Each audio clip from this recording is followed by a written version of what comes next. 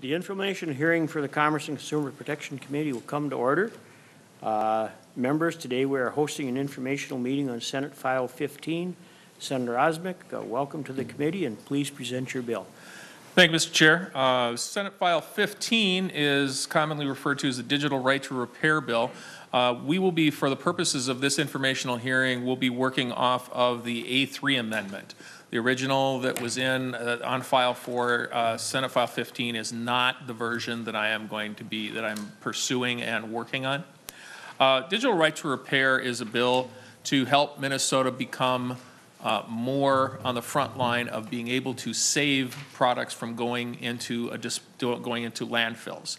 This bill happens to be one that Senator Marty and I, strangely enough, we have very diverse viewpoints, but very much agree upon. I believe that we have small businesses in Minnesota that could be helped by this bill. We're finding out more and more with our electronic equipment that manufacturers are interfering with the repair at independent facilities, or perhaps not providing as much information necessary so that we as consumers can either repair our own electronic equipment or in some cases take it to a location that specializes in these repairs and go to a place of our own choosing rather than where the manufacturer wants us to go. Senate File 15 as amended would provide a playing field where these independent businesses would be able to provide those services and have less interference by poison pills or proprietary use, or not being able to have the tools necessary or the schematics necessary to make these repairs. So ultimately making them less valuable and even sending them into a landfill. So I do have testifiers on the list, 5 of them, and to be I hope to be brief with them and stay on schedule. We were trying to do this in 20 minutes and then take questions from you from the panel for 10 minutes. As I discussed with the chair, I'd like to ask then the first 2 testifiers, Gay Gordon Byrne and Amanda LaGrange, to come up and provide testimony. Thank you, Senator Osmek, and you are correct. We will have 20 minutes of testimony in support of the bill and then 10 minutes of questioning, and then we will have 20 minutes of testimony against the bill and 10 minutes of questioning. So if your first two testifiers would come forward, and if the other 2 would be ready to come forward. So welcome Ms. Gordon Byrne and Ms. LaGrange. And if you would please identify yourself for the record, and then whoever wants to go first, start. Gay Gordon Byrne. I'm the Executive Director of the Repair Association. And I'm Amanda LaGrange, the CEO of Tech Dump and Tech Discounts. If you would like to move forward. Yes, I think that would probably be good. I'm here to talk about what the bill is and give you some context as to why it's here and the reason that it has the clauses that it does. Other people will testify about the impact of the bill on their businesses and their lives, so I will not be addressing any of the specific details. The first thing I want to point out is the bill is not directed at any particular industry. It's directed at essentially a failure of contract law to anticipate what's been happening in the marketplace with modern equipment that has complications of embedded software or software licensed products that are added to the hardware product itself. And what we found is that over the past dozen years or so in various industries, that people are buying equipment, like you and me, we go to the store, we buy something, and then when we bring it home, we turn it on and we click to accept something. We don't actually ever read that agreement. It seems like kind of a waste of time since you can't negotiate it. And then we go along until we find out there was a good reason we should have read the agreement or possibly not bought the product. And the problem is specifically one that the contracts, these little embedded agreements, are not there for the benefit of the consumer. They're there so that the manufacturer can exert a level of control post-purchase that doesn't belong in a purchase. So if we already have the legal framework for doing a purchase, and that's supposed to be a complete agreement, and then we also have the way to protect intellectual property through copyright law, and those are called licenses. There is no merged status. It's one or the other. If you have a license that's implied or referenced or included and not specifically part of the hardware, that hardware is essentially not hardware anymore. It's now a license. It's a bundle of parts that may have value as pieces of metal and plastic, but it isn't a complete device. So the problems that we see with contracts are ones that states can resolve, and that is you should be able to command that manufacturers have their contracts be clear, fair, and reasonable. And most of these contracts are not. Most of them wind up creating repair monopolies. And that's where several cases have come to court that have agreed in the federal system that these are in fact monopolies. GE just lost a case about 6 months ago for having monopolized repair of medical anesthesia equipment. They don't brag about that, and you won't see a lot about it, but they're going to be paying $143 million in damages. And for GE, that's not a lot, but for the independent repair companies, that's very, very big. Another case that goes back a couple of years involved Avaya, who is a telephone manufacturer, and they sued one of their former business partners. The business partner countersued for monopoly, and they won. And unfortunately, Avaya has gone bankrupt, so they don't have the money yet, but I'm just giving you this as a context of these are true monopolies. They meet the test of unfair and deceptive contracts in state law, and they are also possibly, you could litigate them in federal court, but consumers aren't good at that. My organization couldn't possibly do that. We looked at it, and there's thousands of manufacturers doing the same thing. So we want to alert everybody that this is a problem of monopolies, and those are essentially unfair, undesirable, and they hurt the free market. We need a free market. We need competition for repair. I'd like to go a little bit longer, if you don't mind. So I know that there's concerns generally raised in these hearings about intellectual property and proprietary rights. I brought with me, and there's a stack, it's quite a large stack, of documentation from the U.S. Copyright Office that came out of 2 studies done specific to the issues of copyright law and repair.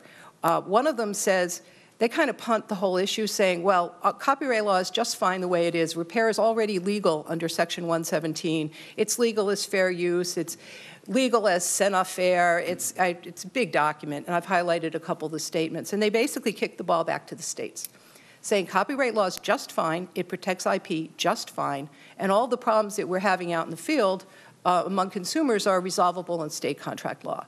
The second one deals specifically with the exemption process for requesting exemptions of the Copyright Office. That's done every 3 years. We're in the middle of a new one now, and that's where you wound up getting permission from the Copyright Office to do things like unlock cell phones, to do things like tinker with, that's all software tinkering issues. And if the Copyright Office says it's okay, it's okay. And nothing that's done here changes any of that. So there are really 2 separate efforts going on. One is a contract effort to make sure that consumers are buying what they think they buy and they have fair and reasonable expectations of what that means. And the other is a copyright law issue, which is being worked on in Congress and in the Copyright Office. Thank you. Thank you, Ms. Yes. So I have the honor of leading a local nonprofit called Tech Dump and Tech Discounts. And we have a business model of using electronics recycling and refurbishing as a means of workforce development, specifically for adults facing some sort of barrier to employment. In 2017, we trained 86 people with a history of incarceration and addiction on technology, unwanted technology that still had plenty of life in it and did not need to go to a landfill. Last year, we processed over 4 million pounds of electronics. The interesting part of all of this is only 15% of that by weight could actually be repaired and refurbished because of the lack of ability to purchase repair parts and repair manuals for these items. So last year we sold hundreds of thousands of electronics, refurbished and repaired computers, cell phones, other devices, and repair manuals and parts would have allowed us to do much more and to train many more people. And that's because repair creates amazing amounts of jobs, far more than recycling. So I mentioned that we refurbish about 15% by weight. That makes up 50% of our employee base. And we're a small organization. We're just one of many, many in the state of Minnesota where we're creating local jobs that increase the ability to make affordable technology, not just for adults or individuals that are needing to use that technology to be successful in the workplace and education as individuals, but also to allow small business owners to be able to buy affordable technology. Last week, we had a customer named Lori that came in with an iPad that was being used on a medical mission trip in Haiti, and unfortunately, the screen was cracked. And it cost, well, the estimate was $300 to have the broken screen replaced, which you could go and just buy a new iPad instead, which I would say is the intention of our current challenge. If we truly own our electronics, we have to be able to access repair parts and repair manuals to purchase them, whether at independent repair shops, whether individuals. I love being able to take my vehicle to my local repair shop in Hopkins, Minnesota called Dale Festi and know that they can get whatever they need. And we want to be able to do the same as a repair shop of electronics. Thank you very much. Thank you, Mr. Larson. So members, as they're coming up, what we're going to be providing here in the next couple of presentations is, our testifiers is, businesses, small businesses, Minnesota businesses that are impacted by the current lack of ability to get these repair manuals, patches, equipment, and that kind of equipment. So on my left, you're not David Larson. We switched. You switched. Okay. Why don't you introduce yourself and start your testimony?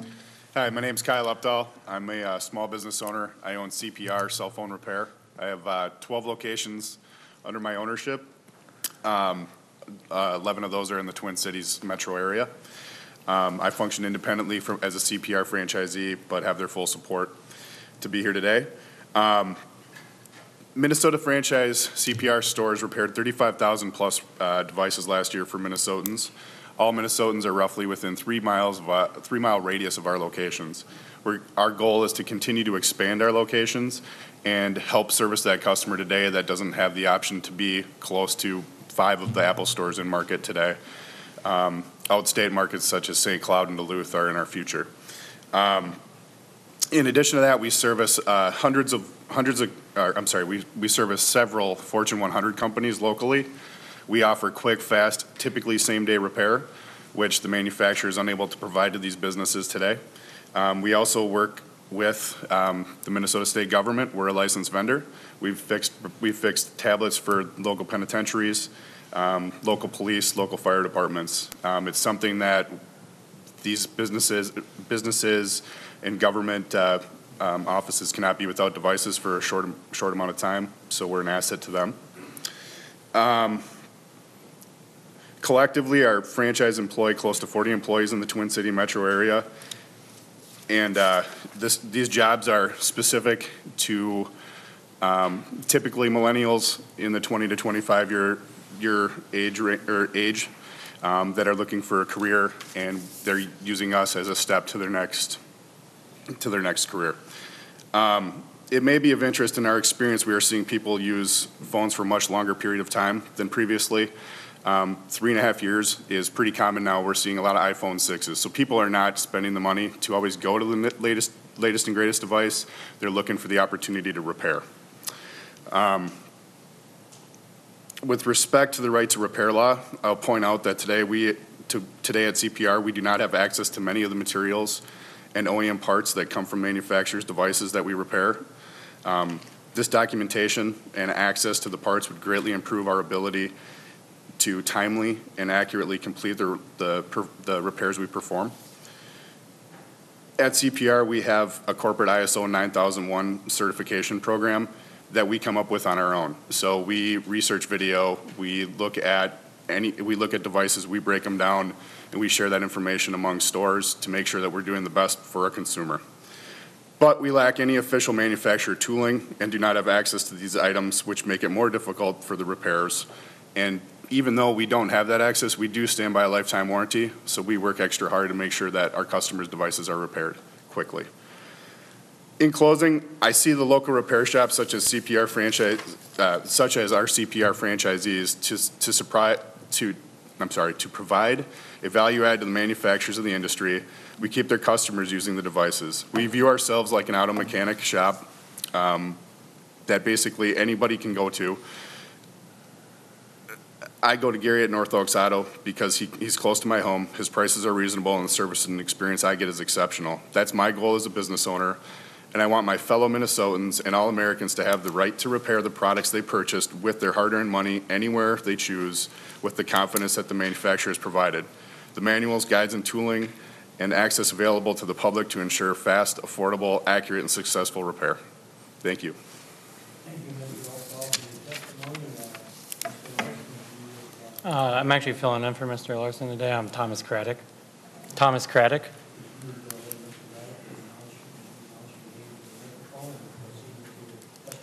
Sure. I'm Thomas Craddock. I work at Vibrant Technologies. I'm the tech center and warehouse manager. I oversee about 40 people in a company of about 70. My team and I, we experience issues brought up by this bill on a daily basis. One example that we just had last week, we just had a very big IBM machine that came in that we purchased to test new components, Power8.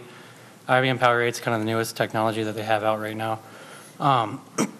We bought memory for it that we needed to test. The difference being this was DDR4 memory, newest, latest, and greatest, and the machine supports DDR3 and DDR4. In order to test this memory, we actually came to find out that I needed a different firmware level to bring it up to the newest and greatest to even work this memory, which I don't have access to because I don't have my machine under maintenance.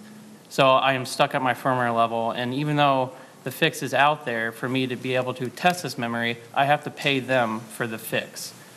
To kind of give an example in more layman's terms and go on with the auto industry type of terms we've been going with, it's kind of like if I bought new wheels and tires for my car, but as soon as I put it on, my car shuts off, and then I have to go to Ford and I have to pay them in order to put wheels and tires on my car. It kind of doesn't make any sense. Another example would be I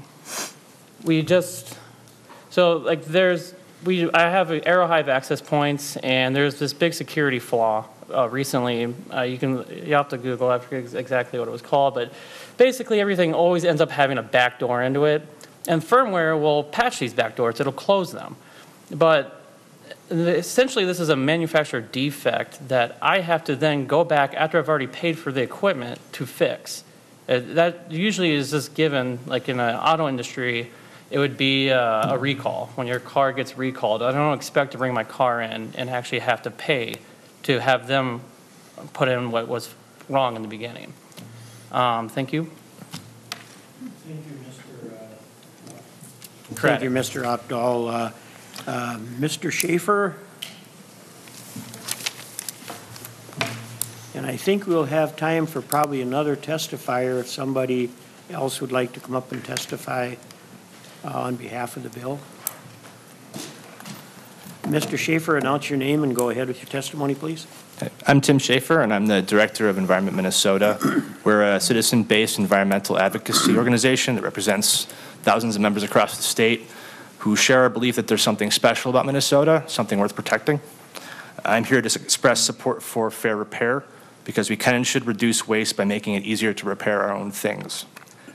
My fellow testifiers have already highlighted the barriers to repair, so I'm going to highlight a few facts that I feel underscore the environmental problem and the absurdity of continuing to allow these barriers to repair. E-waste is a growing concern. The EPA estimated that in 2010, approximately 350,000 mobile phones were thrown out each day. And Pew estimates that phone ownership grew from 80% to 95% in that same time frame. So we likely throw out significantly more phones today. E-waste contains toxic materials. It's estimated that 40% of the heavy metals in our landfills come from discarded electronics, according to EPEAT, a green electronic rating system. But unfortunately, e-waste is very hard to recycle. Only 12.5% of e-waste is recycled, according to the EPA. And finally, by far the largest environmental impact of consumer electronics is in manufacturing, not in use. 81% of a desktop computer's energy use is in making it, and the rest is in using it. So by far the easiest, cheapest way to address these problems is to keep these products in use when we can. And there are, as you can see, numerous people who are willing to do this work and happy to do this work. So we're only asking for a little help to solve this problem for ourselves. And frankly, there just isn't a good reason why we shouldn't have the information and parts that we need to fix the devices we already have. Thank you. Thank you. Other testifiers that would like to come forward? We have about 4 more minutes that we can take testimony on in favor of the bill, so if somebody else would like to come forward.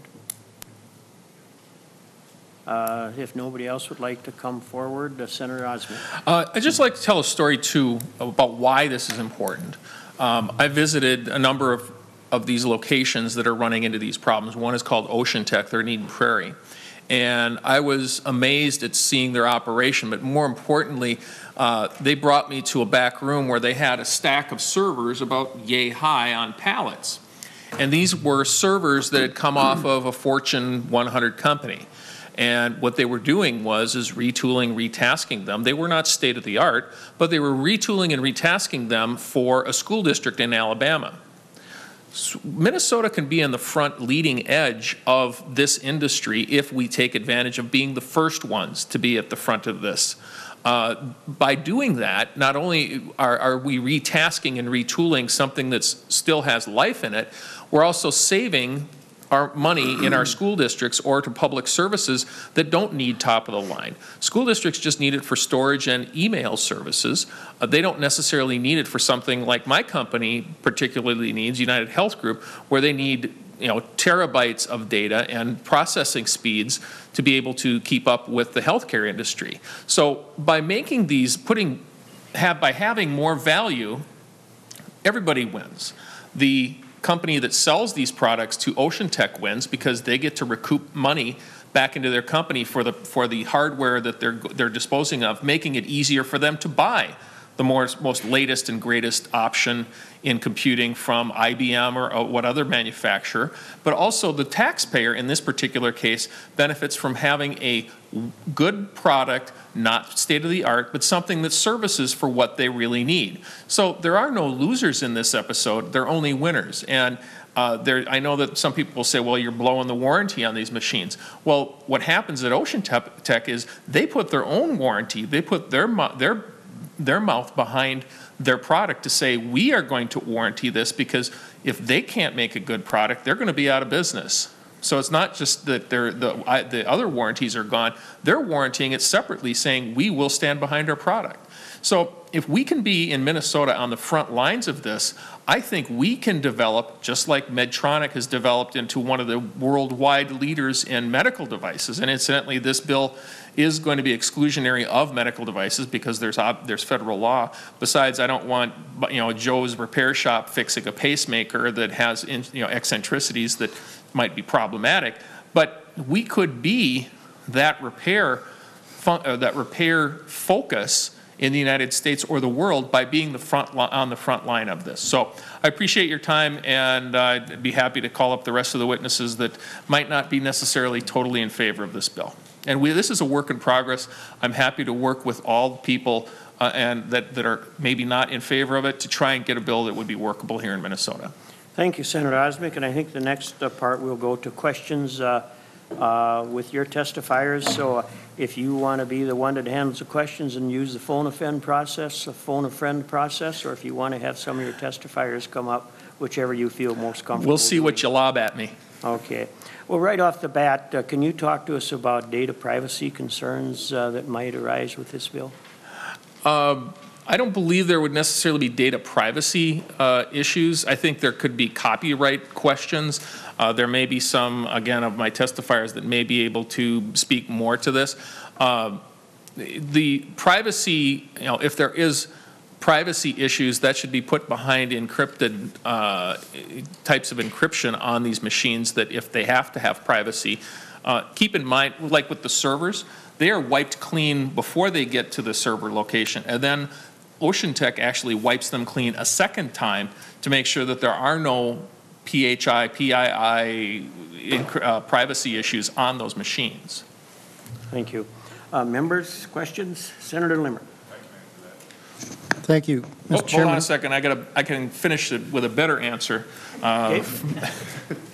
I thought I got it, but I heard a volunteer. Just from, this is something that comes up often from my retail stores for cell phone repair. We often get customers that use their phone day in, day out. They have pictures, they have data that they do not want anybody else to see. And Could we you don't want announce to. your name for the record, sir? I'm sorry. My name is Kyle Updahl with CPR Cell Phone Repair. Thank you, go ahead. At our retail stores, we get often asked the question, do you need access to anything to fix my device? That includes laptops, phones, tablets, gaming systems, et cetera. We do not need passwords or any of that information in order to repair a device. What we need is the device, and we basically need the parts to replace it. If a customer wants to verify that everything works correctly, we ask them to enter their password, and they can go through a quality check to verify that everything works. We can walk them through that. We have a minimum of 15-point checklist. Most repair shops do. And then if otherwise, if they feel comfortable leaving a password, we can quality check it for them, or they can enter it themselves. But it is not a requirement for physical hardware device repair in our repair shops today to enter passwords. Thank you, Mr. Oakdahl. Senator Limmer. Thank you, Mr. Chairman. Senator Osmick, as I've been listening to this, I'm trying to determine if your bill would require a visit to our Judiciary Committee. And the reason I ask that is that I've heard the word copyright, we've talked about contract law, and we may even be getting into patent law. And could you give me some kind of assurance or perhaps describe what issues might be important to consider in at least those three areas, or maybe some other areas that I'm not thinking about right now, that would affect a judicial issue? Senator Osmick. Mr. Chair, Senator Limmer, yes, I would expect that if and when at some point in time that the Commerce Committee, which would be the primary jurisdiction over this bill, if at some point in time this did move forward, that it would take a spin through the Judiciary Committee to vet out those particular issues. I believe Gay is here. Yep. She Yep. can speak more globally to those copyright and infringement issues. If you would Yeah, announce your- basically, if you- we- Introduce yourself again. Sorry, Gay announce Gordon your Byrne name. from the Repair Association. Thank you, go for it. The origin of this bill is automotive right to repair. We basically copied it. And all of those issues were hammered out over an extensive period of time by the auto industry and the aftermarket industry, who all have very extensive interest in protecting copyrights, patents, and trade secrets. So yes, you should run it through your experts, but what you will find is that the auto industry basically hammered through all of these issues, and what this bill does has nothing to do with copyright law, because it can't. It can't do anything to patent law, and by the way, patents aren't infringed by repair at all. That's considered fair use, and the only way you infringe on a patent is to manufacture something without the permission of the patent holder. So repair is definitely not how you infringe on a patent. And then trade secrets come up often, and again, the auto industry went with a standard of referencing the Uniform Trade Secrets Act of federal law, saying if it falls under this definition of a trade secret, it's not going to be provided to the independent repair facility or the owner. And one of the interesting things is there's a guess or an assumption that producing service manuals or diagnostic tools is somehow trade secret. And the real answer is, by creating these tools and documentation for technicians, even the employers, even the manufacturer's own employees, that act of publication and distribution ends any possible trade secret claim. So the analogy I like to use is the repair tech fixing a beverage dispenser does not need the formula for Coca-Cola. And that usually, we wind up getting through those issues pretty easily. Mr. Kradick.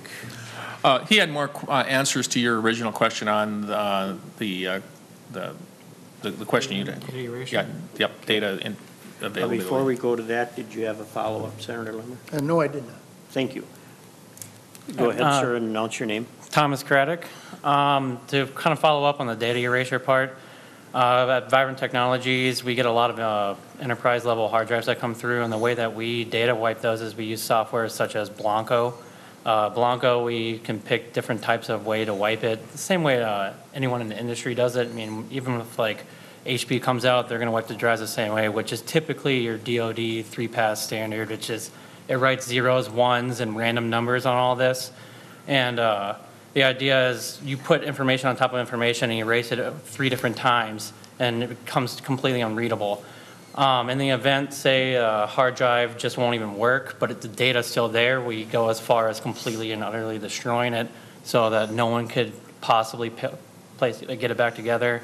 And we've even gone as far as sending it out to like data recovery agencies that their specialty is to, try to pull things off of broken hard drives and stuff like that. We've done like a DoD 3-pass wipe, and we wanted to verify that we're doing it correctly. And we've sent it out to these companies, and they weren't able to pull anything off of it. Thank you. How do we ensure that these, as a sense, unofficial repair technicians do not compromise personal information?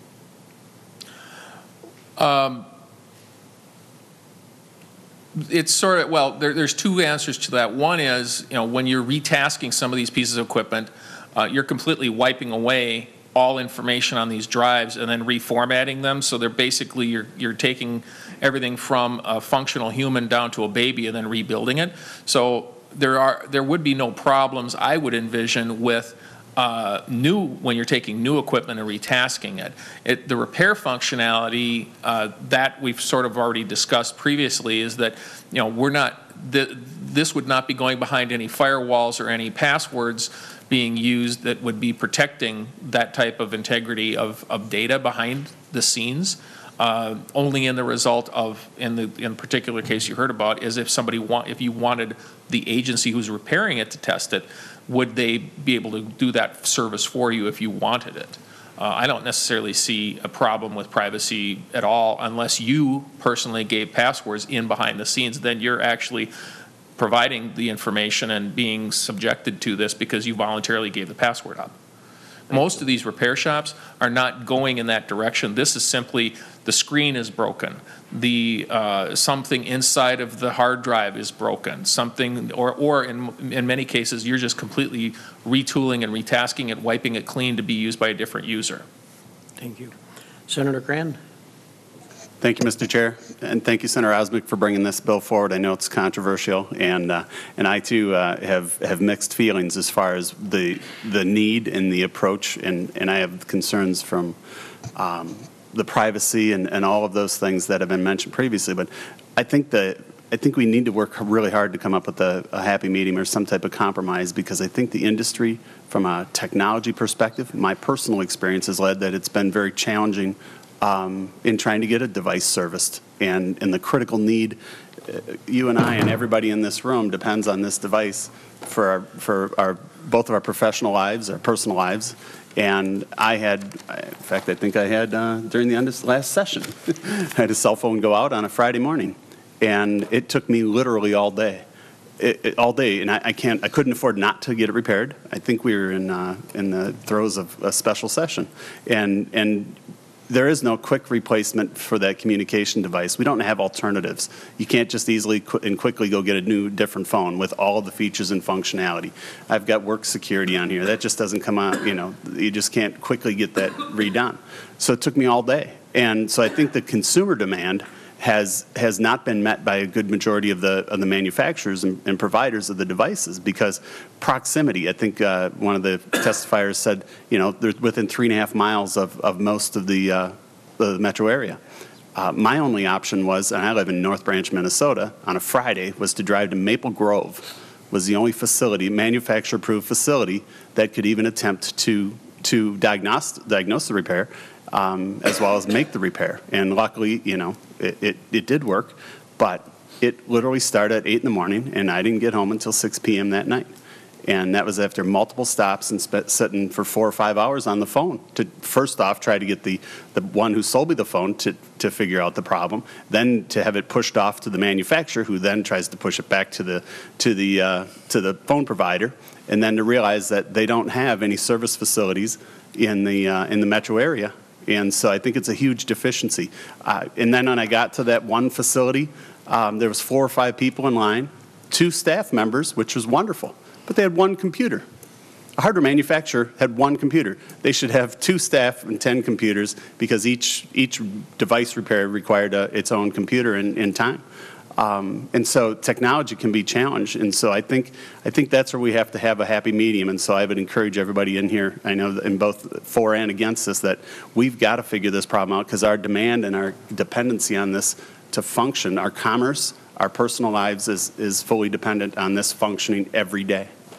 That's all I had. Thank you, Mr. Chair. Thank you, Senator Cran, and thank you, Senator Osmick.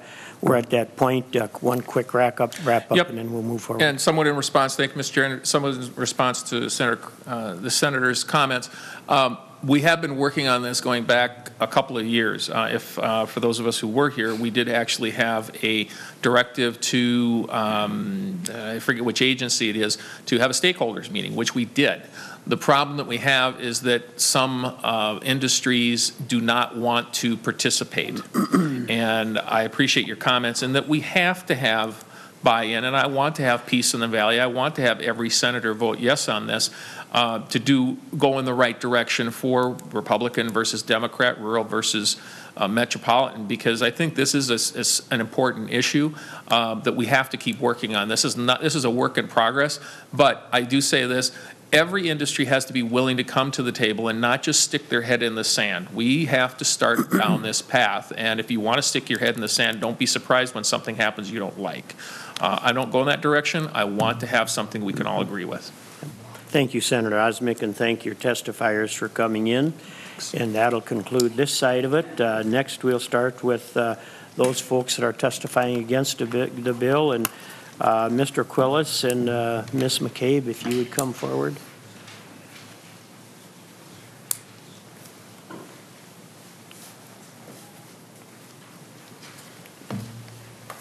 And if you would please announce yourselves. Chairman, members of the committee, my name is Tony Quillis, and I have the honor of representing the Computing Technology Industry Association, better known as CompTIA or CompTIA. It is a nonprofit industry trade association that represents over 2,000 manufacturers across the United States. I want to thank you for the opportunity this morning to comment on Senate File 15. And before I get started, there's been some references to it, but I would like to thank Senator Osmick for his open door policy. Him and I have been having this discussion now, I think, for 2 or 3 years. He has always had an open door policy to discuss this issue, and as he referenced, has put together stakeholder meetings in person through cell phone meetings that we've put together, and I want to thank him for that. He has always been very open to suggestions. Unfortunately, we have not been able to reach consensus, believe it or not, on this particular issue. But, Mr. Chairman, I'd like to point out by mentioning the scope of the products that we're talking about. I want to thank Senator Osmick for the A3 amendment because originally this bill would have even talked about John Deere tractors, coffee pots, washers and dryers, the way that we were talking about that. But right now we've limited things down to a 9-inch screen, which is what you see in front of you right now. My mini iPad is a 9-inch screen. But I've also looked just this past weekend, looking at some articles. The Consumer Electronics Show was this weekend in Las Vegas. And in the Internet of Things, these screens are changing daily, if not monthly. One of the pictures I saw was a refrigerator now. Will tell you whether your milk is out or you need water, and the screen on that refrigerator was about this big. So we're talking about refrigerators too, besides smartphones, iPads, televisions, computers, printers. Through the amendment, we've taken medical devices out, as I said, toys, refrigerators. But I just wanted you to know that the breadth of what we're talking about here when we talk about the right to repair. The second point I'd like to make is what is available right now to consumers in Minnesota. Right now, the original equipment manufacturers, or OEM as they're called, have facilities in the state, and you can take a product to them for repair or to be looked at for something such as a cracked screen. The retailer where you purchase that product, whether it be a Walmart, Target, a Best Buy, also would be able to take that back to. There are mail-in programs for certain products from certain manufacturers available, but to Senator Curran's point, most of us need it now. And you could probably talk to Kyle afterwards. I'm sure he's got a facility up in Blaine that he'd love to help you out. And Senator Limmer would probably like to thank you for going to Maple Grove and frequenting his legislative district. But also those mail-in programs, but those don't work all the time for everybody. Usually we need them right now. But there are certified authorized repair facilities in Minnesota. My list is 2 years old, but there were 64 of them in Minnesota located that were authorized either by Apple, Hitachi, Toshiba, Samsung, located in Minnesota. As you've heard in testimony from folks today, there are independent repair facilities. Kyle's facility are available. The cell phone repair folks are out there. So there are other ones out there. Service providers also provide update and take back options for certain products. But we just wanted to make you aware of those those options that are available right now without Senate File 15. As we all do when we ever have a situation, we go to Google. Yesterday, when I Googled how to fix my iPhone, I couldn't find it for iPhone 8 or 10 yet, but I found manuals and videos for how to repair cracked screens and home buttons on iPhones on Google. It's either through reverse engineering, but they're available right now. So if you wanted to do it, you can go ahead and do it online, and those options are available. There have been, just wanted to let you know, though, through all of this, the manufacturer's key are, we want to ensure our quality, the safety, and the security of our products are ensured. There have been 12 other states that have looked at this legislation like this. None of them have passed. And just two things, a couple other things real quick. We were concerned about some of the proprietary trade information that we've discussed here a little bit. That is taken care of a little bit in the amendment in the A3, but also it creates a little bit of an unlevel playing field for those 64 certified authorized repair dealers out there right now. They have gone through, taken the time and the commitment to be certified by those manufacturers. And now these other if this bill would pass, these other folks, these other independent folks would be able to get this information for free and not have gone through and taken the time or the commitment that some of these authorized dealers have gone through. There are some concerns also about warranty, security breaches, and liability issues, but I think those would be probably left for the Judiciary Committee. But, Mr. Chairman, finally, to wrap up before I turn it over to Lisa, manufacturers and the members of CompTIA spend millions, if not billions of dollars in research and development to develop these products. And it's very important that they have reliable and reputable brands. Branding is a big deal, as you can imagine. And so the concern about the brand as well as the security, the safety, and the qualities in products is very important to us. So we also think that besides that brand and the reliability that we already go through and we would mandate and duplicate already existing programs, like I said, that exist on Google and other facilities that exist here in Minnesota. So with that, Mr. Chairman, I'd like to turn it over to Ms. McCabe. Thank you, Mr. Quillis. Ms. McCabe, if you would introduce yourself for the mic and then go ahead and proceed with your testimony. Good morning. My name is Lisa McCabe, and I'm with CTIA, the Trade Association for the Wireless Communications Industry.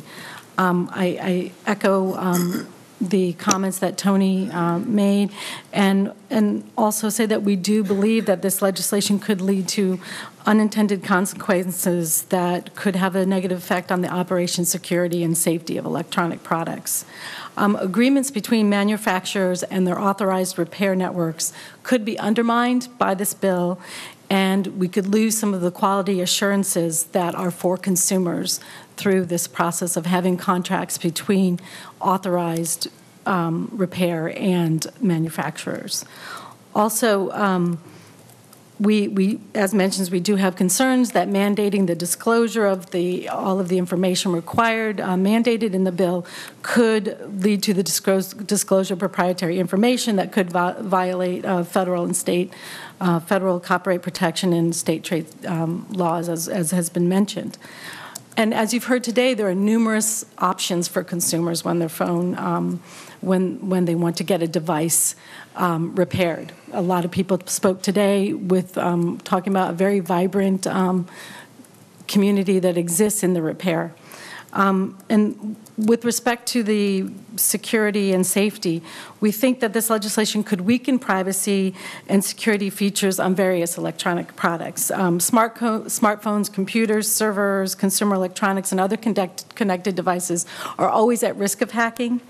So by having all of this information out there, weakening the privacy and security protections could put consumers at risk. Access to all this technical information, criminals could more easily be able to circumvent security protections, harming not only the product owner, but also everyone who uses the network on which they're connected. Consumers do need reasonable assurance that things are going to be done appropriately, and that devices will be fixed securely and safely and correctly. State law should not mandate that all manufacturers must provide a how-to manual for any product and provide it to anyone who asks. The authorized repair networks are really there to provide consumers assurance that their products are serviced properly, and the people who are working them on these products are trained and vetted repair professionals that have the skills to safely and reliably repair the electronics. They understand the intricacies of the products and have spent time procuring the knowledge to fix them appropriately. It also ensures that the correct procedures and they're using the correct parts to make sure that that this will be done according to the manufacturer specifications to maintain the brand of the product and also to make sure that it continues to operate appropriately. The bill does not provide any protections for consumers, repair shops, or manufacturers. When an electronic product breaks, we have said that there are many opportunities for consumers that they have. Unauthorized repair, authorized repair, a lot of independent repair shops that were here today. We think that that there is a vibrant marketplace out there, but we do need to make sure that the compliance and compliance accountability that protects consumers is part of the legal contract between authorized repair and the manufacturer. Manufacturers make significant investments in the development of their products and services to protect, and the protection of the intellectual property is very legitimate and important aspect of sustaining the vibrant and innovative technology industry. However, this legislation puts at risk intellectual properties that manufacturers have developed. Providing unauthorized repair facilities and individuals with access to proprietary information without the contractual safeguards that are currently in place between manufacturers and authorized repair could place manufacturers, suppliers, distributors, and the repair network at risk. As was mentioned, no other state has passed this bill because they understand that it's unnecessary in this vibrant marketplace, and that there are many risks and concerns that come about with this. Thank you. Thank you, Ms. McCabe. Mr. Newstead, if you would like to announce your name and proceed with your testimony. Sure. Thank you, Mr. Chair. Members of the committee, my name is Bruce Newstead. I work for the members of the Minnesota Retailers Association. We're a collection of about 1,200 storefronts across the state of Minnesota, from the smallest of the small to some of the quite largest, actually. Our interest in this issue, you might think, is interesting. Why do retailers care? Our interest really centers around the customer, which probably was what makes sense. And we have two pieces that concern us or make us think about this issue. For Senator Osmek, thank you for continuing the conversation. And one of those pieces, is there enough access to repair facilities? That is a legitimate question. And I won't repeat what you've heard today relative to access to qualified repair shops. But generally, we feel like there is good consumer access to repair and repair facilities today. Secondarily, though, is back to that consumer, the idea that what the consumer expects and how that interacts with the retailer. Certainly the manufacturer makes the product, but the retailer sells the product. And that's why, Senator, you went back to your carrier right away where you bought your cell phone from and said, how do I fix this? So we have a real concern or interest in the safety of the repair process, the security of the repair process, the quality of the repair process, and the warranty that is impacted. Certainly timing is one of those issues as well, but we tend to find that consumers will default to safety, security, quality, and warranty over time. They'll certainly pick the quality of the product over the slight convenience or inconvenience.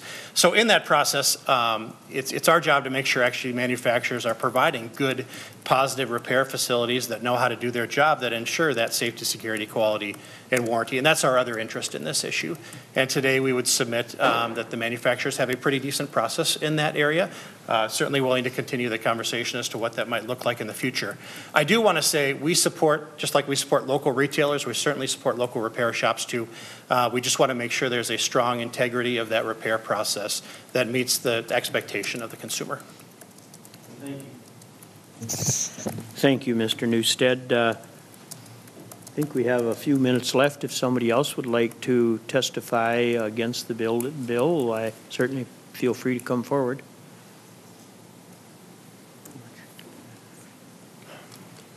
If nobody else is coming forward, we'll move into the question. If you have some comments, and then we'll go into the questions. Senator Osmick, any comments before we go into the questions? Just a couple. When we're talking about not having availability of patches, and that there was, concerns brought up regarding if you didn't, that these patches would be somewhat proprietary. The problem is that patches come out on every piece of software, every piece of equipment that you have, and having dealers or repair shops have access to patches actually strengthens the security and integrity of the product as opposed to reducing it. And no one believes that IBM or other manufacturers are going to have to stand behind a warranty if an unwarranted or unauthorized dealer starts working on them. Matter of fact, those unauthorized dealers or repair shops, as I said before, put their own warranty saying that we will stand behind our product, because if they do not provide a successful service, they'll be out of business all on their own. So I think one other comment I'd like to make too is that when we talk about authorized repair shops, some of these, and I've spoken with some of these businesses, and they've said that we've tried to become authorized. The problem is that every time we apply, they're not accepting additional authorized dealers for whatever reason. So I think that's another possible topic of discussion in this bill, is regulation on how you should be able to become an authorized dealer, go through all of the processes to become them if you choose to. So I think there's a lot of work yet to be done.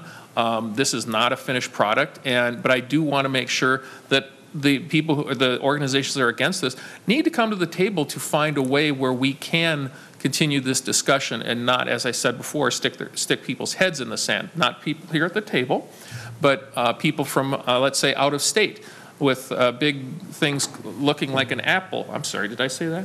On their machines, don't want to have the discussion because they want to have a monopoly. And I think that there is room for everyone in this discussion. Oh, and with that, Senator Osmick, I guess my first question to the testifiers would be, how hard would it be for an independent technician to become an authorized repair person, and is that a burdensome process? If somebody would like to take that question. I don't know. I mean, there are many manufacturers out there, and each manufacturer has their own process by which to go through to become an authorized dealer, and I don't know the specifics of the timeline. Mm-hmm. Okay, thank you. Members, questions? Senator Limmer. Mr. Chair, I was thinking of another industry while we were talking, an industry involving the auto industry and dealers versus the manufacturer of those dealers. And there's been an ongoing request through legislation to essentially alter the contract statutorily in order to give one party a little more flexibility with how that relationship works. And somehow this is kind of reflective of that same argument. But the question that comes up at that last decision, or that last, the bill proposal that is still floating in the legislature, the major question is what is the role of the legislature? Should we interfere with a contract that's provided by two parties? Now, in this case, it's not necessarily a contract between two parties that exist, but it's a relationship that, at the very least, is protective of one party with a relatively new technology. At least the newest technology is mostly protected. And yet there are players out in the industry that are participating in it, and essentially they want a more open path to a greater slice of the pie. And so I think that'll probably become more of a major consideration by the legislature. How far do we play in this discussion? And so it's more of a philosophic approach that I want to satisfy, because what happens here is once we start doing this, other contracts, other relationships between manufacturers and businesses are not going to be settled in the courts, they're going to be settled in the legislature. And that puts at least myself at a very awkward spot. Now, if there's an abuse to an existing contractual relationship or an informal relationship that we're talking about, that will have to be proven if the abuse is so flagrant that it creates harm. And so as we progress down this path, I'm hoping that the advocates of the bill would address more of a philosophic approach and not so much a technical one. Well, thank you, Senator Limmer. Did you have any follow-up? No. Thank you, Senator Limmer. Senator Cran, any comments? Thank you. There being no other questions, thank you, folks, for coming in and testifying on both sides of the bill. Thank you, Senator Osmick, for presenting the bill. And we will call the meeting to close.